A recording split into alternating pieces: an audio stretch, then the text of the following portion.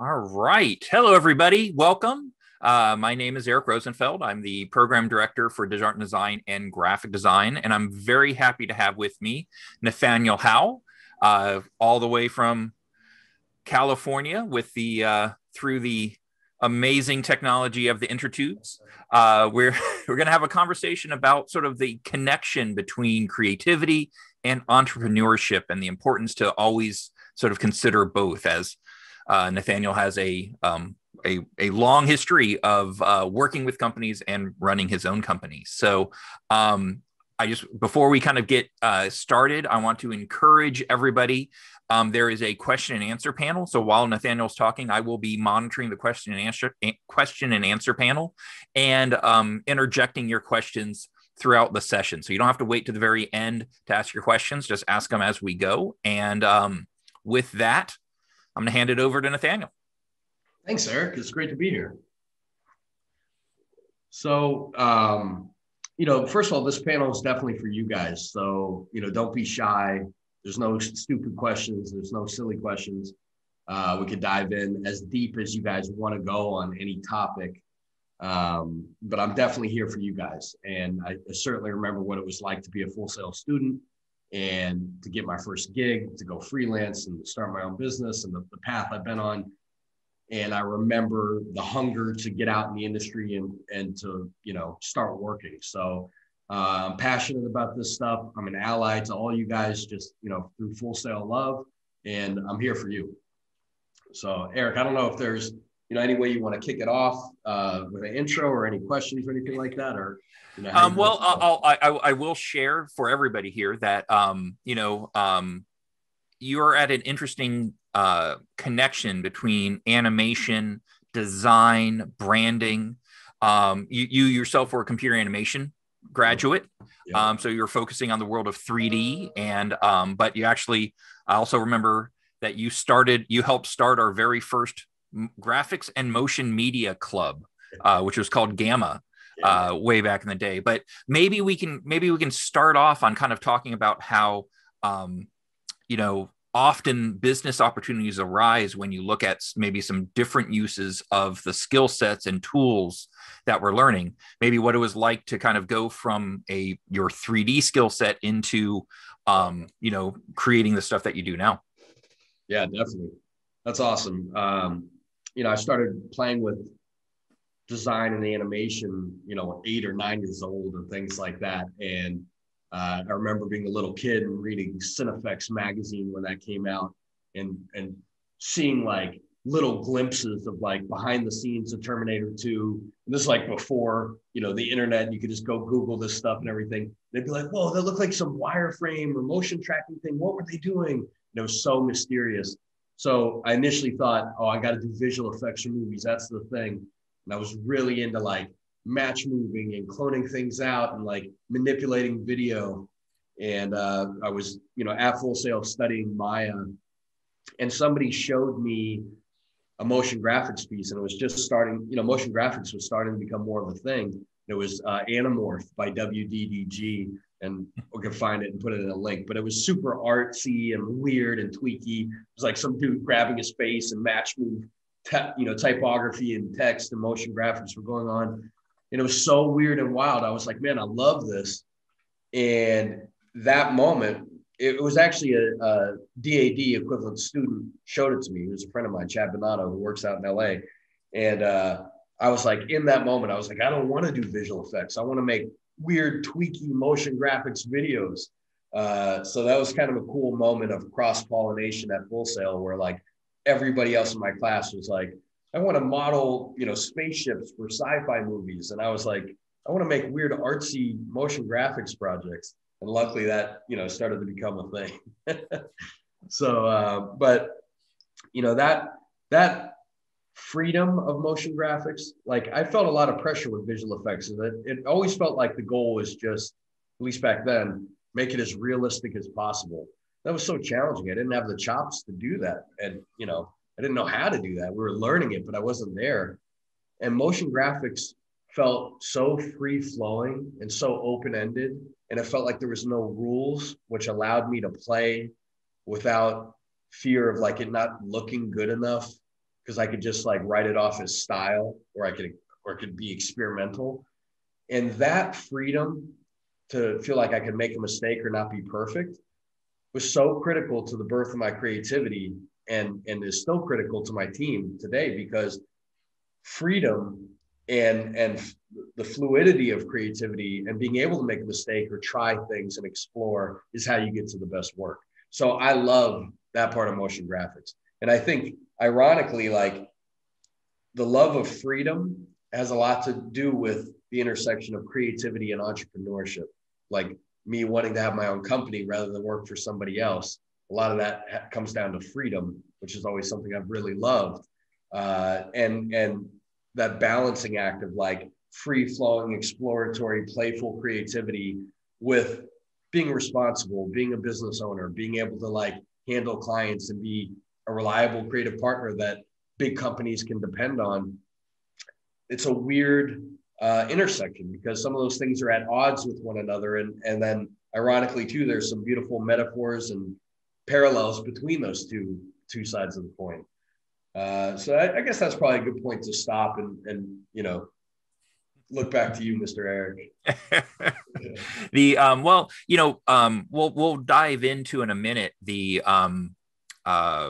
sort of the intricacies and the challenges of being an entrepreneur and running your own business. But maybe we spend a moment, since I know we have a wide range of students going, computer animation and game art and digital art and design and creative writing I'm seeing. And so maybe we talk just a little bit about sort of maybe the motion graphics industry and how it is like and unlike visual effects, or working in film, or working in the in a pure, more entertainment field, maybe. Yeah, definitely. I certainly can't speak with expertise to those other fields because I don't work in them as much. But what I can say, and some of this is a little dated information, but I will say at the time, there was a lot more jobs that were popping up in motion graphics because there was a lot more work. And at the time, there was movies that needed it, but it was like you'd be on one project for a very long period of time, working on one shot, one look, one deal. And I was just really excited to be like, when I first got started, it was like, okay, for 1 month, I'm on a Madonna music video. Next month, I'm branding Shark Tank for ABC. A month after that, I'm doing a Jeep campaign with Missy Elliott. And then we did something for Bank of America that was super corporate. Now we're doing a Sports Center thing. So like, I have creative ADD. I want to play in all kinds of looks and vibes and styles.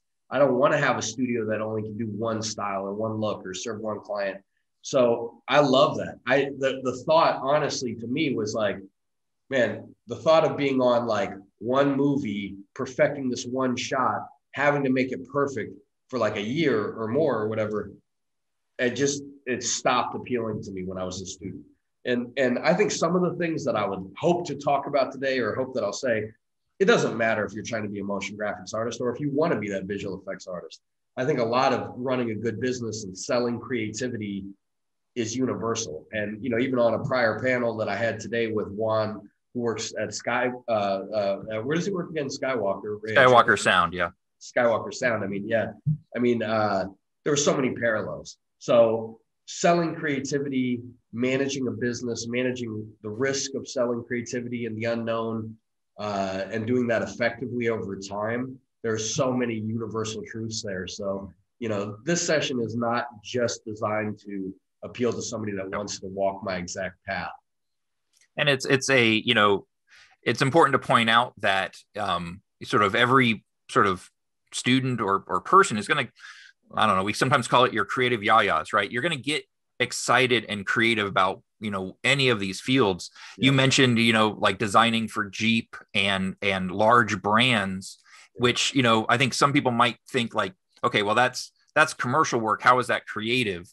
But it is an extremely, it's in some ways extremely creative, and if you can be creative and have the communication to handle these brands, that's what can make you be successful. I've had different love affairs with creativity throughout my life. And like it started out, it was like, whoa, Photoshop is so wild. This is amazing. It's like, oh my God, After Effects is like, now I can make it move, and whoa, now 3D and whoa, match moving. And then it started to change what I was falling in love with. You know, when I was younger and at Full Sail, I was falling in love with tools or different styles or looks or things like that. And then I started to fall in love with like communication and how you make people feel something. Then I started to fall in love with pitching and like, how can we beat some bigger company? Like, you know, we've like when ESPN bought the rights to Formula One, this is like, you know, not even the ultimate example or whatever, but like we were pitching against Troika, which is a huge competitor. They have like 500 artists. They, you know, are a way bigger company than me. And we're on the phone with 40 people at ESPN. And like, we convinced them that we're better suited to do this job for them than Troika was. And we upsold them to get like more work out of it. And like that example, just off the top of my head, like those are the things that I started to really get passionate about. Like, how can we get really influential on a call with a client and not try and like force a deal, but how can we find like a really authentic way to sell, to like make sure that us getting the right to be your creative partner on this project is a good fit for you, for us, for the project, and like playing the game. You know, I started to really get, I think that's a key in life, is like whatever you're doing is like finding a way to really love the process of doing it, you know, like, and really get into the core caring, the opportunity.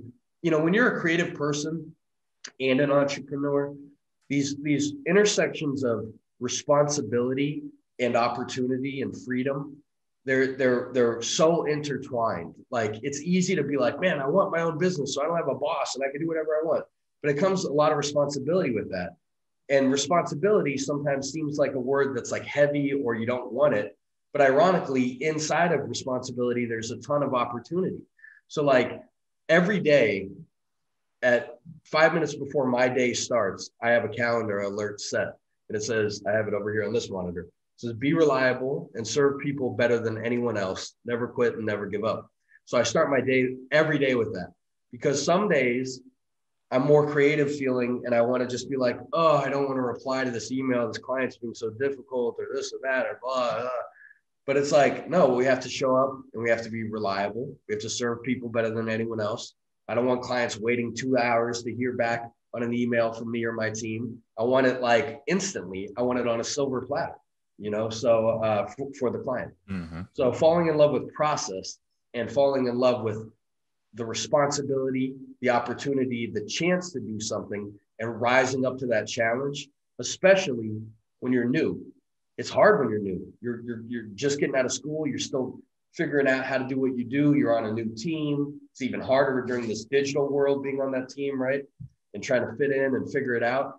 But like relishing the responsibility that you have and getting really focused on playing the game well and doing well, you know, I think it's important to fall in love with those chances and to like grab that opportunity and responsibility.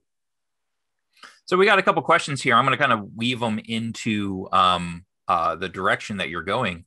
And so Simon asks sort of, you know, transitioning from being a one-man show, or in your case, you were either freelancing or you were working for other companies, and doing everything to, you know, into or transitioning into starting your own company and having to manage other people. How long did it take for you to kind of decide that's what you wanted to do versus, you know, and do you recommend students coming with the, you know, graduating with the attitude of, oh, I'll jump straight into running my own business? What experience did you have? I hate ever telling people not to do something, because I like enlarging things, and life experience and growth is good no matter what. I'm really grateful I didn't start a company right out of school. I'm really grateful that I worked for a lot of bigger companies and small companies too throughout my career before I started, because I learned a hell of a lot about what I liked and what I didn't like. And I really needed that to be able to run a business. The other thing is, the second you graduate and you go get your first gig, whether it's freelance or staff or even, you know, just a project basis thing, you already now are a one-person company. I mean, you already are when you're in school too. It's like your own brand, your own identity, the reliability of it, your communication style, the way you handle your finances. You're a one-person company now in the world operating right in this moment. And, think about as a consumer, how much demands we have on big companies. Like, it's like, oh man, my YouTube TV, the audio is out of sync. Now I'm like writing an angry message to Google. Oh man, this product didn't work well enough. Now our demands of companies are so great. Like we expect perfection or we want a refund. Think about all these, angry consumers in the world. I didn't get this. I'm wrong by this product. This thing didn't fail me. So what about your one person company? Like, how do you serve people? How do you hear people? How do people interact with you? Are you a reliable company? Can people depend on you? And what is your brand and what is your vibe? And how do people feel when they look at you? Those are all interesting self-discovery questions. And right when you're getting right out of school, oftentimes you're still learning the tools, you're still solidifying your knowledge of things. And maybe you haven't worked in a lot of ultra professional settings yet, where you're expected to deliver creativity, on a deadline, reliably, figuring it out on the go. So I'm really grateful that I didn't start by trying to make my own company in the truest sense. I started by having my one person freelance company, jumping around, learning a lot. And that was instrumental. I don't know if there's another component to that question that I missed through that twisted web that I was taking it, but. No, it was very good. I guess maybe we could focus a little bit on the differences between, when you did suddenly take on the mantle of opening up your own studio. At that point, you had a business partner, yes. Correct? Yes. And maybe even going a little into sort of, ways. Obviously, having help and having a partner can be essential for that step. Is okay. Identifying, people that you want to work with and how to set the environment and the culture for the company that you're starting. It's completely from scratch. Do you copy the experience you've had, or have you learned from your previous experiences at that point? Yeah, it's hard to just come out of school and just do it, because you don't even know all the potential. It's like you don't even know all the ingredients that are potentially out there. So for me, it was, I worked at small companies. I worked overseas in Italy and different places in Germany. I worked in New York. I worked in LA, worked in San Diego. I saw companies that went out of business. I saw companies that won awards. I saw companies that were wasteful. I saw companies that were sweatshops, and everything in between. And it was very powerful to see and to be able to grab and cherry pick what I liked about places and to continue to strip down and simplify, and like, I think that figuring out yourself, the direction of your own brand or where you want to go with your brand or your company. I see one of the questions hinting on things like that. Mm-hmm.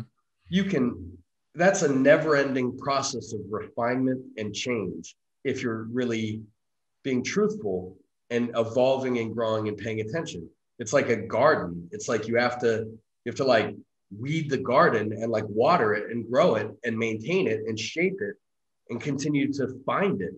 And life experience and the passage of time is part of the ingredients of that garden growing. And I know this is like a weird metaphor maybe, but I think it's appropriate because like, you also have to have time in the trenches to figure out what you really love. Like when I was at Full Sail, I thought I really loved visual effects. Then I found out I loved motion graphics. Then I was a freelance motion graphics animator, and I realized I really like design. But then I realized, hey, it's not just the design I like, it's literally showing designs to a client and speaking it to maybe a non-creative, showing them how to get fired up about the designs. So maybe it's selling that I'm really interested in.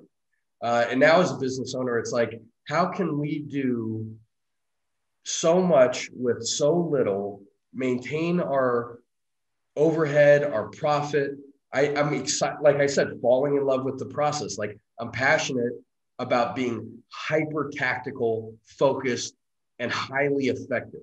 So we could charge a client a premium. We don't lose money on that premium. My artists aren't working sweatshop hours. They are paid well. How can we play the game better than our competitors? And that's now what I'm obsessed with. It doesn't mean that I don't have work-life balance. I barely work weekends. I barely work late anymore. I used to work late a lot. I used to work weekends a lot.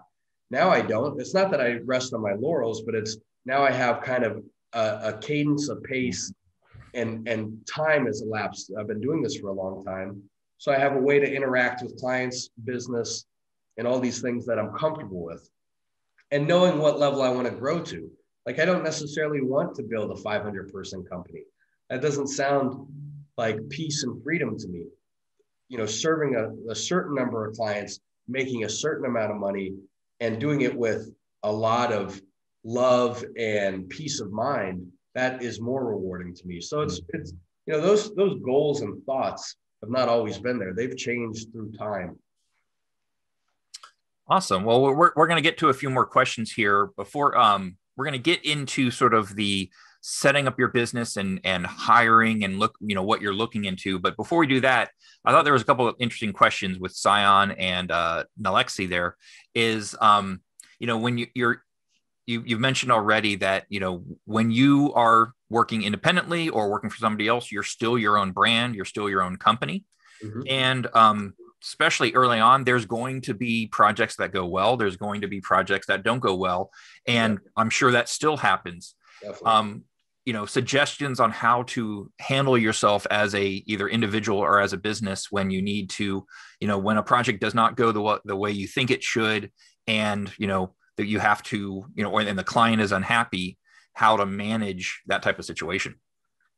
It's hard because you have to go back to now dealing with humans and expectation. And a lot of times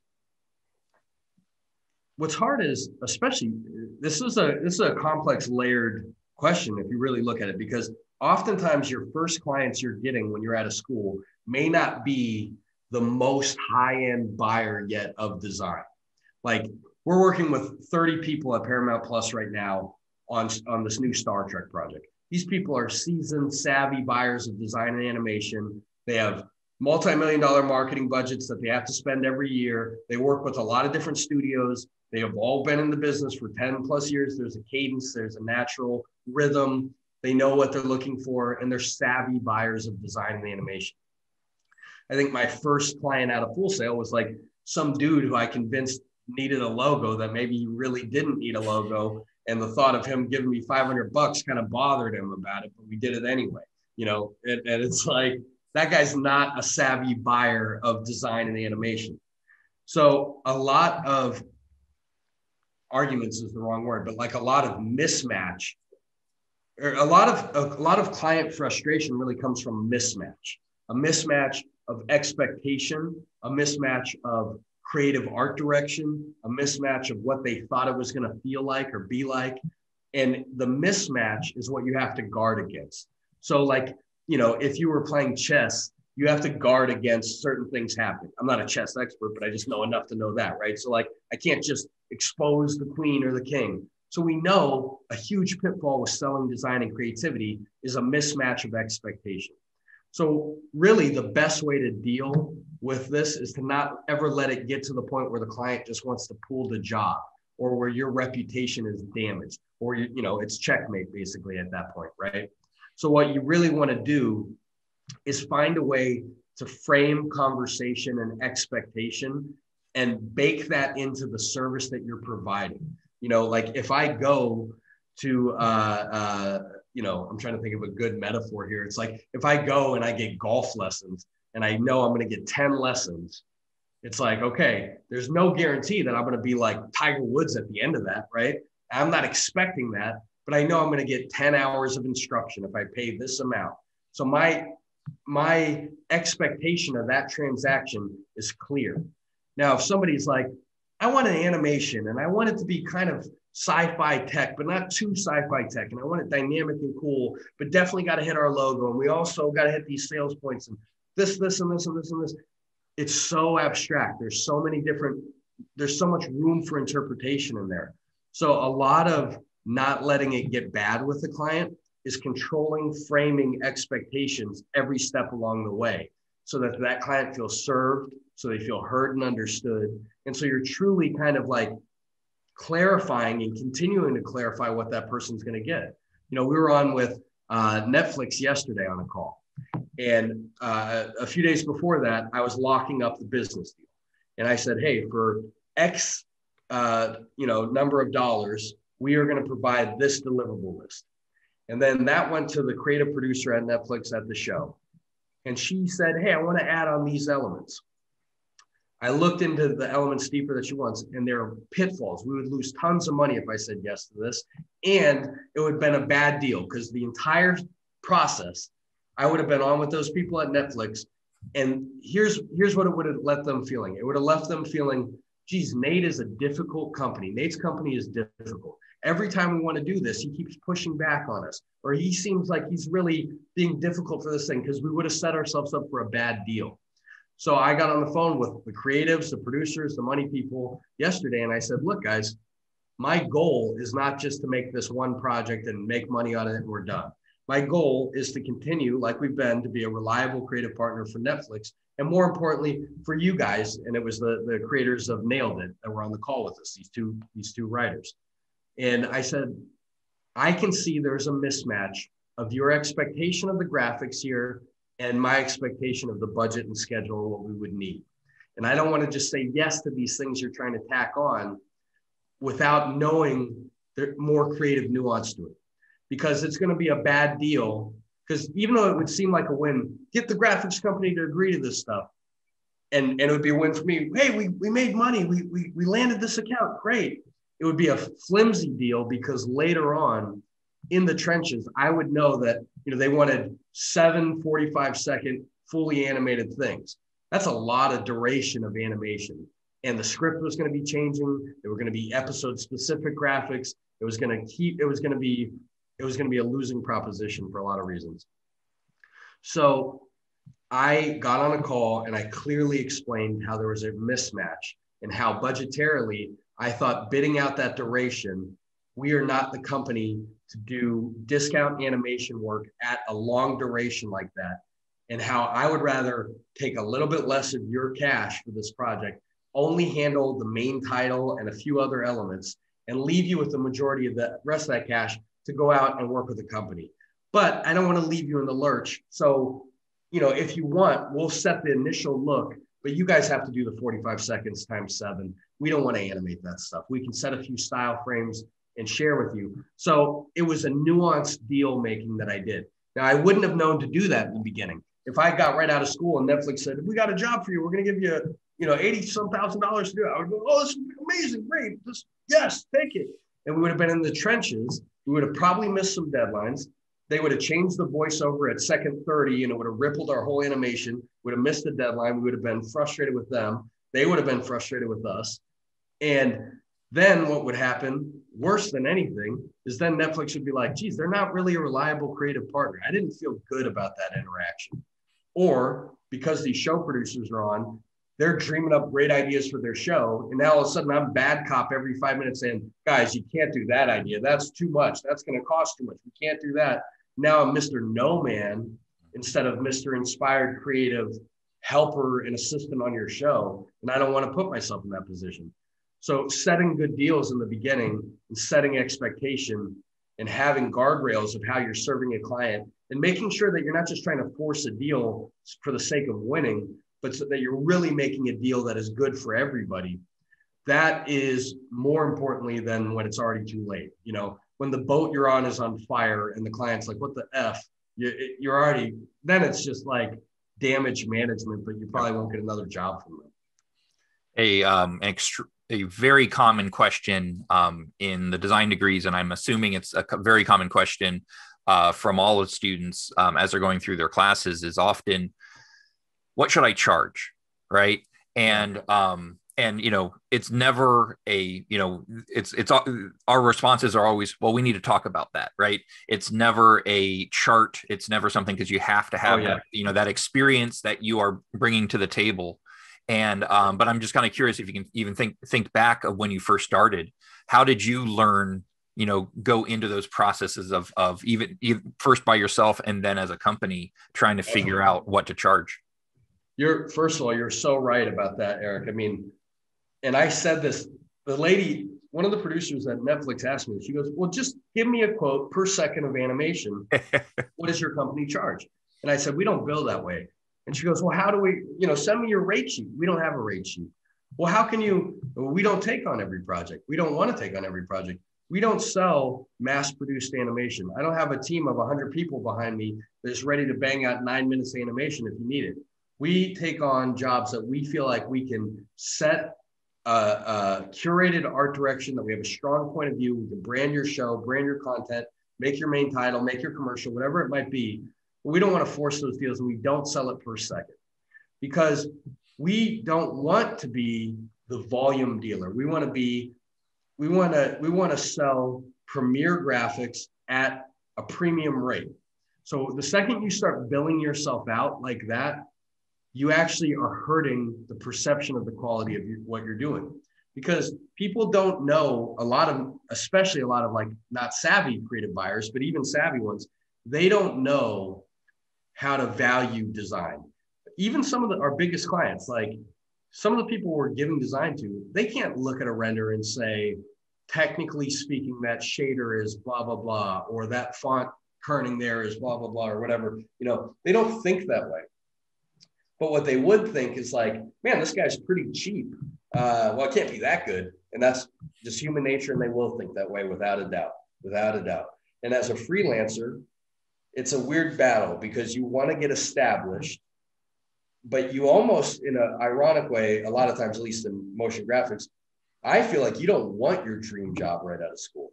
A lot of people pray they get their dream job and are pissed that they don't get it right out of school. And I wanted that. I wanted to work at certain shops right out of school. Thank God I didn't, because I would have hurt my personal brain, because I didn't know what the hell I was doing. And I thought I did, which is a bad combination. When you think you know what you're doing and you don't, and you're like outspoken about it, thank God you don't go and show that off to the people that you really want to work for one day. So in the beginning, I think your rate, you may not be getting exactly what you want, or you may, you may just be taking something to get your foot in the door, and that's fine. But at a certain point, when you're established and you start to raise your rate or move out, it's better to set a higher rate when your work can sustain it. You might lose some clients initially, but the thing that does is it amps up the perception of your quality. Now, you have to be very careful. Like I said, we expect a lot of brands. Apple delivers amazing products, right? They're amazing products. So they can set a high dollar on it. But if this phone was really bad and didn't work, and somebody, some other brand tried to sell it to me for more than an iPhone, the market's not going to support it. They're not going to buy it. The supply and demand are going to be all off, right? So you got to be careful you don't price yourself out early on before you really know what you're doing. But at a certain point, when you do know what you're selling, pricing starts to become baked into people's perception of your quality. When I first graduated and I was picking up some small jobs, I remember specifically at often, again, finding that person who's been in the industry for a while, networking, befriending, you can learn so much. I remember a friend came from an advertising agency and said, we have this small little 3D project. All I need to know is, how long it would take you and how much you would charge. And it was a friend of mine, and it was something I hadn't done before. So I kind of was meek about it and went, well, something like this. And he's like, I just let you know, I can't even, you could triple that. And I can't take that to my art director because he won't take you seriously, and that's when I started going, well, even asking the question, so what is your budget? Right. And then that suddenly lets you respond in a way that's more appropriate for that company. That is so true. And it is oftentimes the person that says price first loses. And what's hard is we don't have negotiating power always as artists or as a studio. Like a lot of clients will come to me and they'll say, give me a bid for this. And I would say, what's your budget for this? And they'll say, we'd really like to see a bid from you. And I'm like, I bet you would, because now, I have to say a number first. So then I come back and I say, instead of giving a number, so many times in life, like the instruction that somebody tells you what to do, it's like, if you just do that instruction, it's not the thing to do. You have to do a little bit more. You come back with a range and you're like, what I really like to do is a little bit higher up here. The bare bones that we could even do a basic version of that is here. So you got to leave room so now they can get into the conversation. And pricing creativity is very, very difficult, because as you price, what the number you say, like Eric just said, influences people's perception of your quality. And I made this mistake recently, even though I know this. So I know this to my bone, in my bones, I know this. But recently I hit a really big home run with a big client. I'm not going to say who this client was because it's a little sensitive parts of the story, but I got a really big budget job for this from a client. And it's a person I've been trying to work with who has a very high job, kept getting promoted. And I've been trying to get this person to give me a job for 10 years. Bought them expensive dinners and drinks in LA, at conferences in New York, kissing ass, liking every Instagram post they put up, always trying to force conversation, trying to network, anything I could do, begging to get work. Never gave me a chance. Out of nowhere, they invited us to pitch on something we wanted. It was a very, very big budget job. And we did a really good job on it, and they were really happy. Then they had a really big shoot coming up for a big property. I guess I probably didn't say, I won't say the property, but they had a big shoot coming up. And the guy was in a jam. He goes, hey, man, I got to fly over to London. I got to do the shoot, COVID protocol. We've been slammed on all the stuff. It's so stressful. I think my team is missing the core look of how to shoot this thing. I guess I could say what this part's for because it's not secret, but it's for Halo, and it's for live action, story-driven Halo, not for the game, but based on the game. And they said, we're really worried because internally, here's our guidance for the shoot that we're coming up with. And it was all about the typical low-hanging fruit male video game view of Halo, like shit blowing up and guns and like explosions and stuff. They said, can you please just find a more interesting creative truth here and give us better guidance for the shoot? I don't need style frames. I just need your thinking. So I saw a very clear path to bring humanity to the way they would shoot these people from Halo rather than video gamey look to it. And I wanted to find vulnerability in these characters. So that was my theory that I wanted them to take to the shoot. So I'm thinking, hey, here's this really sophisticated guy who just gave me a huge budget thing. He's in a jam. He needs something quick from me. He doesn't even need designs.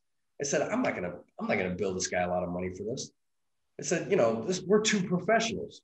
He doesn't care. He's not going to worry about like whatever. So I'm dealing with his executive producer on the thing first about budget. And I'm on the phone with her and I'm saying, yeah, for this thing, I'm thinking, gosh, I don't know, give me 5 or 10,000 and we'll just call it even just for some thoughts. I mean, we don't need a lot. We don't need a budget. And she interrupted me and she goes, are you nuts? She goes, look, off the record, if you say that number to us, nobody here will respect the ideas that you give us. You have to really, I'm surprised you would say a number that low, Nate. And I was surprised because I thought it was obvious the work we were going to do was not actually going to be like fully baked, finished things. It was just going to be thought starters. But this lady told me that. I gave him the number. And there was still some truth to what I was saying, though, because I didn't want this guy to feel like we were nickeling and diming him. So on the presentation call, I got on the phone and I said, look, I want to thank you guys for giving us the budget to work on this and share our thoughts with you. And I was like, and this is just the beginning of how we could serve you on this. But my goal is to make this shoot have as much depth and range emotionally to the content you're going to capture as we could possibly do. So I want to overserve you for this budget. So we did all this stuff and they were very happy. But I almost made that mistake again right in that moment because I just figured, hey, this guy's so savvy. He clearly has the money. It would be a nice move for me to show that we don't need it on this other thing. But it wouldn't have landed that way. It would have just landed as, oh, wait, is this the discount shop that we're going to? So it's funny how people do that. And I think that we can sort of start transitioning into also about, sort of the running of a business. And it's important to remember in all these industries, there is a goal here to pay our bills and pay our employees. Yes. As opposed to, the work, yes, that we love, the work is creative and it's challenging and it can be fun, but it can also be not fun. And that's why they pay you along the way. We have a couple questions here and that'll kind of connect together is cool. So as you sort of officially, hang your shingle and you start your company.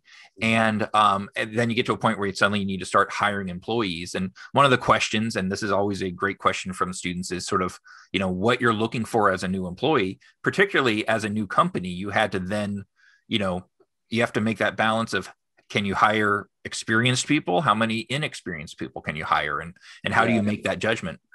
That's so hard. It's crazy hard. It's still hard because you got to really be careful hiring high experience or like no experience. It's the high experience. They're expensive. They can be set in their ways. Oftentimes they're a little bit older and they have views of how they would want to do things. And that can be fine, or it can be challenging with the wrong personality. You also just can't hire a bunch of people that are so new that they don't know what they're doing.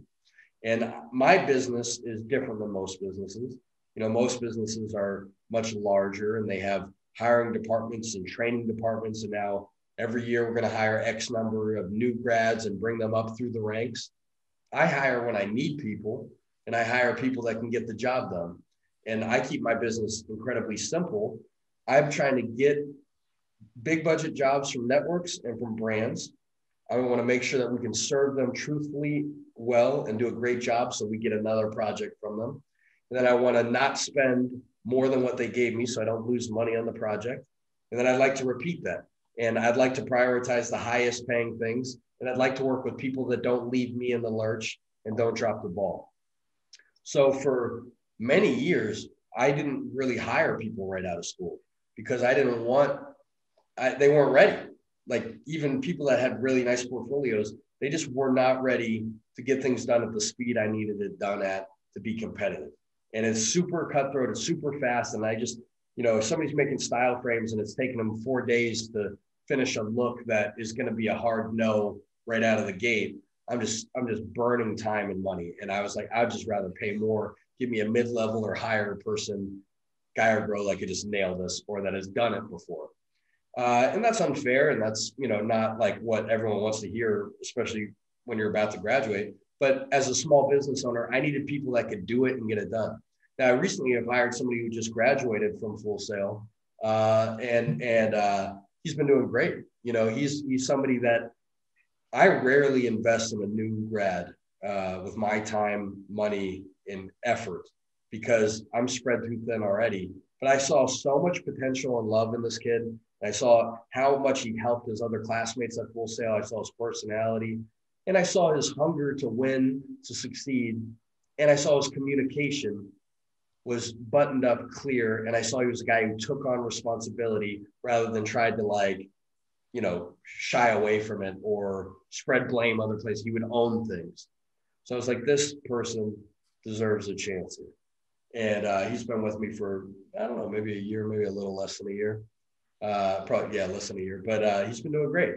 Mm-hmm. So I don't have a lot of experience looking through piles of resume of new kids right out of school because I'm usually not. I'm usually looking, if I need to hit a look or a style, I'll sometimes go hire a specialist.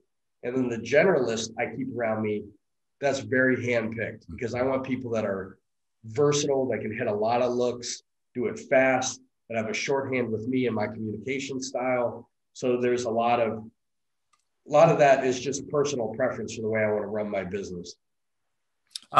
As students might not know, how many people do you have full time versus working on, you know, maybe you might contract in for a particular project? I have 5 people that are basically always around me, but then we'll flex up to like 10 or 20 people at times. You know, we go out and go heavy on the freelance markets. I was a freelancer. I was a hired gun for like most of my life before I started this company. So I have a really big Rolodex of freelancers out in the world, and I know a lot of them. And a lot of those people know that I'm not the guy that's going to work them into the ground or grind their rate down or be difficult. They know when they work with me, there'll be a clear expectation. So I'm able to hire a lot of really talented freelancers when I need them. And I do things like that a lot. You know, it's like when Sons of Anarchy wants a gritty look, like, all right, there's one dude I used to work with, like, looks like he could be an extra in the show and rides his Harley to work every day and is great at gritty hand, you know, tattoo inspired lettering. It's like, I don't need that guy on my staff 5 days a week, most of the year. But when FX needs something for that, I'm calling this guy. And even if I have to pay a little more for him in that moment, I'm going to pay a little more because he's the guy for the job.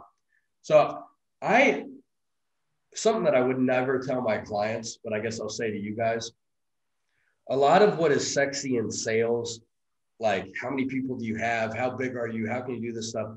Those things aren't necessarily my goals as a business owner.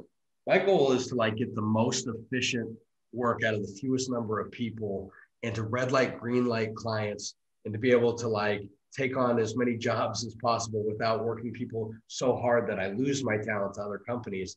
So I like the way I really run my business is by really owning my calendar and intertwining that with the creative process so I can have people work on multiple jobs during the same time. And that's pretty inside information for us, like, right now we have like 3 cooking show reality things for like one for Hulu, Peacock, Food Network, Netflix. We have 4 of them actually. And we have the same people working on all of them. And we've set schedules that allows that to happen. And ironically, just like charging enough, defending the right schedule also plays a little bit into perception. So some of these people, we could flip back some of these boards they want in a day. But when I schedule it to be 2 weeks, they feel like we've spent more time doing it. And it allows me to have my artists on multiple things during that time. And because the artists that I have working for me are super reliable, I don't have to worry about trying to do it all and reach out and get like 20 other freelancers on it that maybe are less reliable. Now this pitch has suffered. So the schedule that I set intertwined with the expectation and the premium that I charge to the client is a little bit of my secret sauce of how I manage this place and how I stay in business and how I seem to do more with less than some other studios. One of the questions from Megan is talking about sort of how much time do you find to spend on creative versus business operations? And I guess you could even we could even talk a little bit about sort of there is a creative aspect, like I said, to the pitch and to the communication with your clients. Yeah. So, but I guess, you could almost have 3 categories. You have, you have the work, you have your communications, and then you have just, keeping up with taxes and payroll. How do you balance that? Definitely. I'm going to try and find this thing real quick because it's perfect. I think it's called, let's see. Just sorry, let me do a quick Google search on something that I want to bring up to that point because there's a lot of components. Yeah, I'll paste this in the chat. These are a couple of friends of mine that these guys actually sell. I haven't hired them, but they're friends of mine, but they sell their services. This guy used to run like I don't know how many $1 million studio out of Denver. And the other guy was the chief financial officer for Troika, which is huge, right? And 7 ingredients of the creative firm, they call it. And it's this big thing they talk about, like you have finance, you have operations, you have entrepreneurship, creative, production, marketing, sales. And there's opportunities, running the business, the work, sales pipeline, measuring, reporting, legal, taxes, recruiting, retaining talent. Then, the core thing you sell, your genius, your leadership, your vision, your asset growth, actually, all this stuff. So anyway, I'm not going to read their whole thing. I posted the link in the chat so you guys can look at it because they're also a really smart site, those guys. But it just underscores what you guys are talking about. There is so many things to running it. Now, I have a smaller company than a lot of like big competitors and people that I used to work for. And I like that challenge. So one thing that I have on my production calendar, every start of every week, I have a production calendar was laid out in like an Excel spreadsheet. And I'll have to, let's see. I don't know if I can do it this way. I'll get a screenshot where some of the names are blurred out because I was going to share my screen with it. But the way that I do it, every week I have a category that says sales. I have a category that says finance. I have a category for every job that's in-house. And at the start of every week and at the end of every week, I ask myself, what is the one big thing here that matters? What's the most important thing? Because there's a billion things with business that you could get distracted by. And there's a billion things that I could get focused on. But what I really like doing is making the client happy and making money and making my artist happy and not working late and weekends. So I want to have good quality of life. I want to make money, and I want to have longevity in this industry. So there's like 50 million things that need to be done in this office right here, right now. But what matters today is like I have this Full Sail thing with you guys. I got to get Top Chef a few things, make them happy. Paramount Plus, I got to talk to on a few things. Netflix, I got to lock up this deal with them. So if I can get those things done today, nothing else matters, because I'll make some money. My artists know what's going on. The clients are getting what they expect to get from me. And then tomorrow I can come back into the office. I start my day. Let me be reliable. Let me serve people better than anyone. Let me never quit. Let me never give up. Okay, that's done. Job number one. What is the most important thing here? Okay, CNN project. There's nothing important this week on it. Not in my mind. I don't need to do anything there. Paramount Plus, I need to go get a hard drive with footage on it and get it to an editor tomorrow. That has to be done. So I just, every day, if the one thing could only be done here, and some days you need 20 things done for sure, but oftentimes people run around and they get themselves into trouble because they're trying to do so many things. So on a pitch, what matters? It matters to win the pitch. So when we're going to design or make style frames for it, how can we strip away all the pitfalls? Do we really need to model this in 3D? Does it really need to be perfect? Does it need to be figured out all the way? Should we really invest all this time to make this, this, and this? No, let's fake it, or let's communicate it to the client, or let's get reference. Let's find out if we're going to get this job in this account in the least expensive way possible, so that if we don't get it, we still have more money to try on other attempts. So I think a lot of life for me is figuring out what really matters most and then going after that. So, and that's the same in communication too. It's like, a lot of people, they go into a meeting and they say all this blah, blah, blah, blah, blah, blah, blah. And at the end, they get to the thing they want. I go into a meeting and I say, hey, CNN, I want to be the guy who brands that show for you. You reached out to us on this thing, and we can do that, but I want to take this other project on too. And I want to show you later today, if you could carve out a little more time after the presentation you're paying for. I've prepared a few thought starters on this other show that I know you're about to do. Now all of a sudden I'm like, I'm getting in with that company deeper, and I'm giving that organic way for them to give me more money and trust me more as a company. And I'm competing against every other company on the planet trying to get their creative department to give them money. So I need to do it better, cleaner, smarter, faster, and we need to deliver and be reliable. So it's just one brick at a time in my production schedule. What matters here? What matters here? That week's over. Archive it. What matters now? What matters now? And it's like Tetris. I'm just like knocking out things when they matter and ignoring them when they don't. It's red light, green light all day long here. Now, I'll point out to Sion. Sion asked about how to start one project after finishing one. And I think the point you made there is you are starting and stopping projects all at the same time. You're not just doing one thing and moving on. It's about, if you're spinning plates, you're you might send some creative off to the client for review, and then that time is what you spend on the next project, and you go back and forth. Yeah, and that's so true. And one other thing that in a roundabout way this leads me to is that, like, oftentimes as creative professionals and people that, like all you guys and girls that are learning, whether you're, I see some people in music and film and other things in here, right? Like, you are going to be a savvy creator, producer, designer, something. You're going to create something that not everyone knows how to do it. So you're going to also notice when your clients are inefficient or wrong or have a bad idea about something, or when they're not valuing you the way that would make the relationship right. And that's going to be frustrating as a creative artist. And when you're frustrated because you're in a bad deal or you're in a less than perfect deal, then all of a sudden your work starts to get a little cloudy sometimes because you're not able to truly focus on it because you have this nagging thing that the deal isn't perfect, or they're not valuing your opinion strong enough, or whatever it may be, right? So what ends up happening to a lot of designers and a lot of creatives is they start to get hyper defensive, and they start to get very easily like irritable about things. And they snap at clients and they say, no, you have to do it this way, or, oh, that's dumb to do this, or they're passionate about defending their work, and they stand up to critiques, and they take it personally, and all these sort of problem things. instead of realizing, man, what great opportunity. My client is so wrong right now.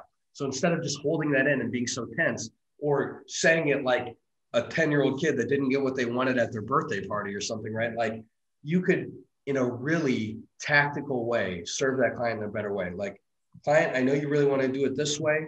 We're going to accommodate that because you need it, because maybe their boss is barking at them. Everybody has like their chain of command, right? So it's like, we're going to do it that way. But I also want after this to show you the way that we would really feel like we can operate best for you. Because going forward, if we can change the way we interact during these things, we can serve you so much better. But what you're really saying to them is, yes, we'll give you exactly what you want. But then you're also showing that, hey, we're a thoughtful, creative partner to you. And we're going to continue to elevate our own communication.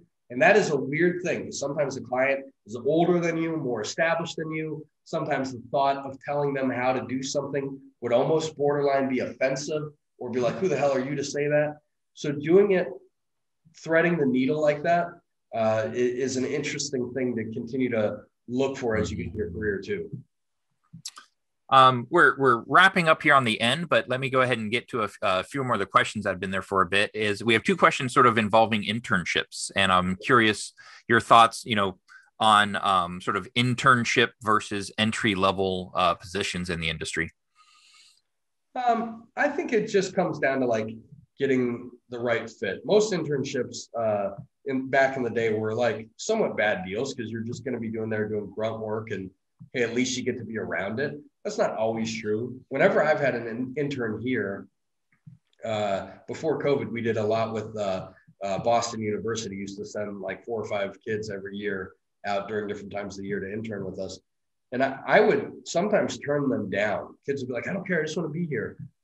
I only wanted them to be here if there was going to be a way that they could really, I don't want somebody to go get me coffee. I want them to really kind of interact and really be interested and care about it.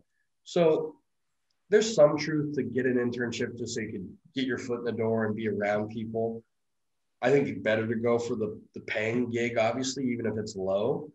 But one truth is, once you set your rate in your first job and you start defining your brand of your company, your one-person company at a place, it takes a lot of effort to change other people's perception of your worth and your value.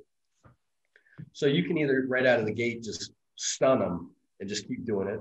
Some bosses will just keep you at a low rate and exploit you. Some will reward you. Depends on the company.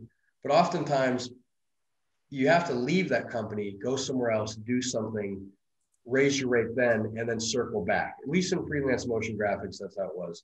There was a very big company that's still in existence where I worked, and they paid me a rate when I first got started, I think of $300 or $400 a day with them. And my friend was making $800 a day. And I thought that was crazy because I was better than him. And I asked for a raise just by $100, not even more. And they said, absolutely not.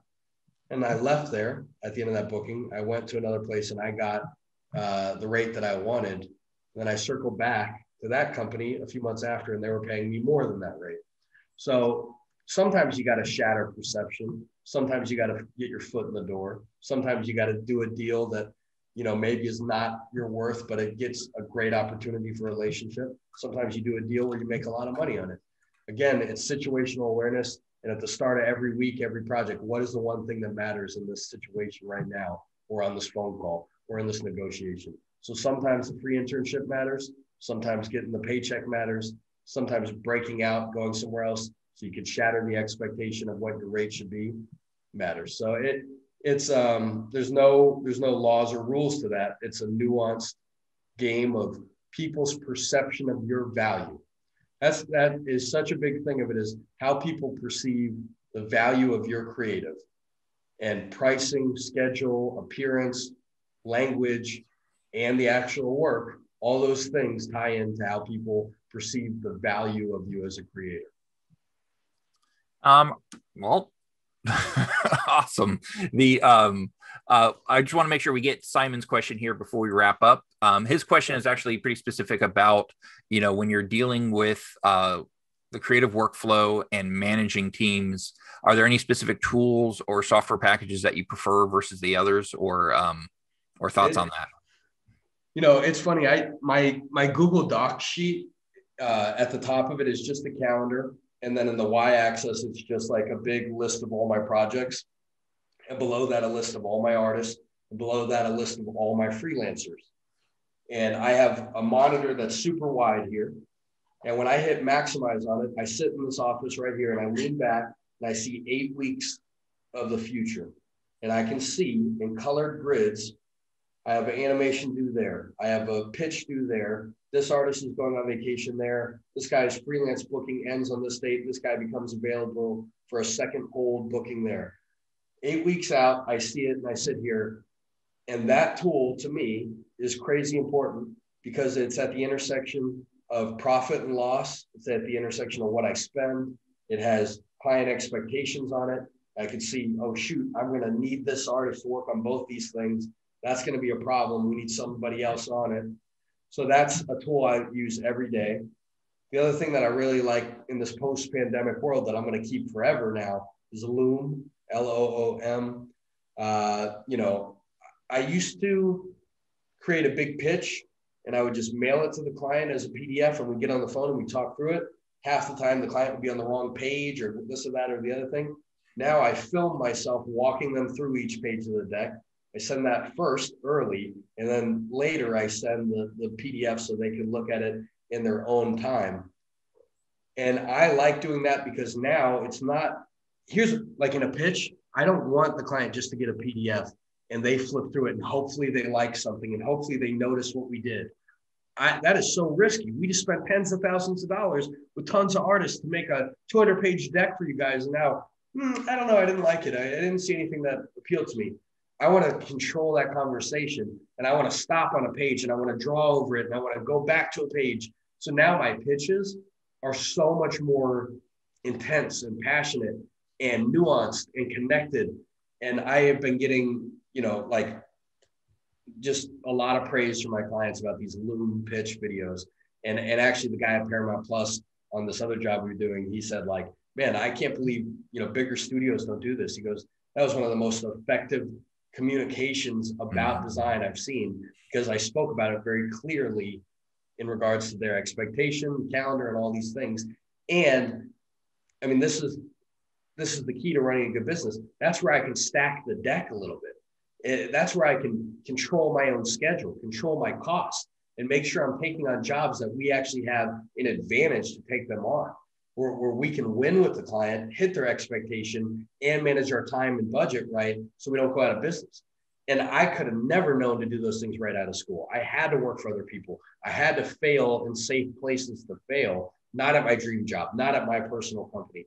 So that's why the order of letting things play out in your life as a creative entrepreneur, I think is important because you'll get more tactical, more savvy, more smart with it. And I learn every day and I still make mistakes and learn every day with it. So I don't know. I like the challenge of it. And last thing I'll say with you guys is just when you get opportunity, be responsible with it and answer the call with it. It's better to be reliable and just try than it is to get intimidated and to not be a reliable person. So when you get an opportunity, have responsibility to answer the call of that opportunity in the most efficient, professional way possible. Figure out what matters most when you get that chance and then nail it.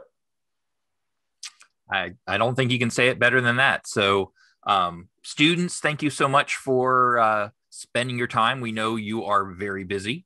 And thanks for joining us here. Everybody, clap or wave your hands, touch the screens, however you want. Say thank you to Nate for his time here and enjoy your day. Thanks for coming.